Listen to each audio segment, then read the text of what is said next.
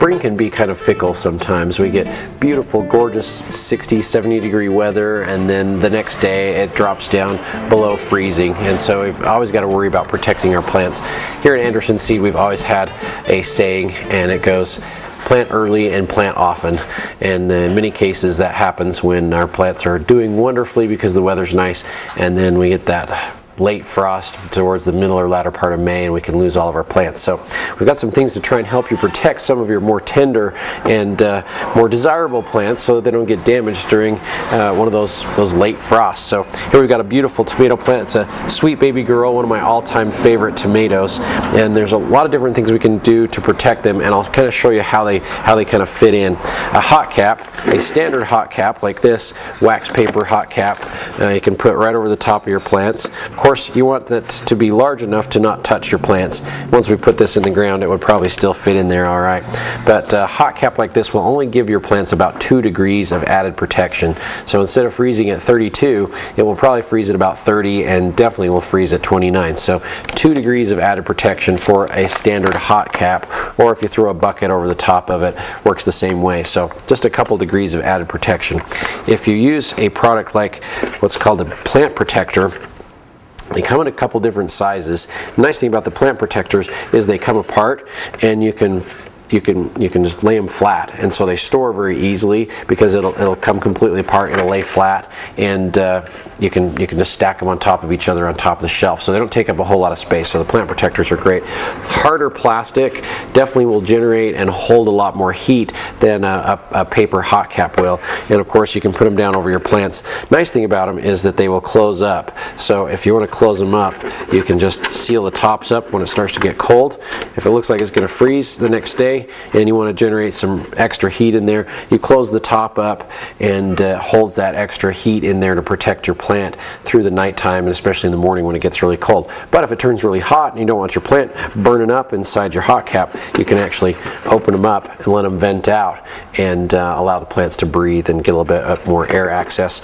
The plant protectors will give you about 4 to 6 degrees of protection. So instead of freezing at 32, it'll freeze at maybe 28, maybe down to 26 degrees is what kind of protection this will give you, and it really helps increase your growth on your plants. So by using a plant protector like this, it'll make your plants grow a lot faster. You'll be surprised how quickly they'll be growing out of the top of your plant protectors. They do make a larger one also. Probably one of my all-time favorite products is one that's called Freeze Proof. Now the Freeze Proof is a liquid that you'd actually spray on your plants. Now the Freeze Proof lowers the freezing temperature of the plant by penetrating into the leaf and making the water inside the plant less likely to freeze. So it's actually like antifreeze for your plants. You can take it and you can treat your plants. So we would spray our plant, bottom, undersides and top sides, and all the parts of the plant that you spray will be protected. If your plant continues to grow, then you'll have to retreat those areas that haven't been treated, because the freeze proof actually lasts about a month. So you can spray your plants a month in advance of having frost, and it will keep your plants from being damaged, and it will stop frost from killing your plants, and it will last about a month. So you'd have to retreat those new areas.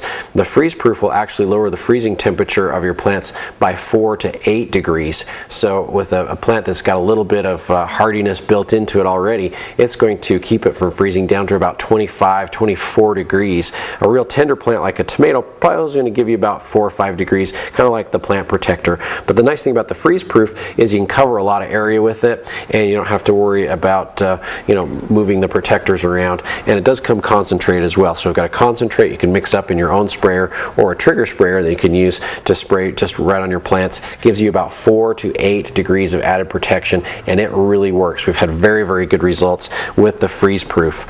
The other options you've got would be to go to a wall of water or an Aqua Dome.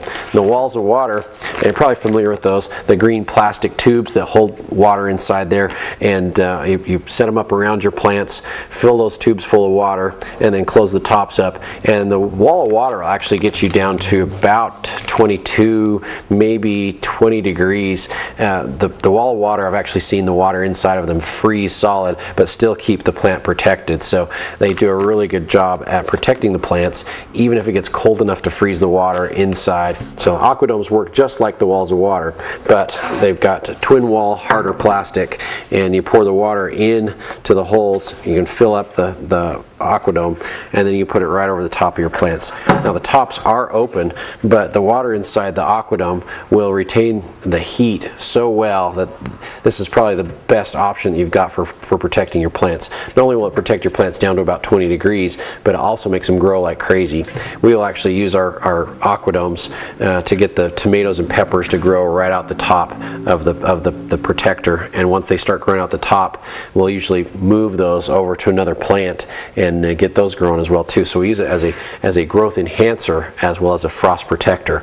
So there's a lot of really good options that you've got to use to try and protect your plants from damage in the springtime. Between the freeze proof and some of the different covers that we can put on the plants, we can really lower their freezing temperature, plant a little bit earlier, increase how quickly they're going to produce, and have a lot of fun planting out in the garden early.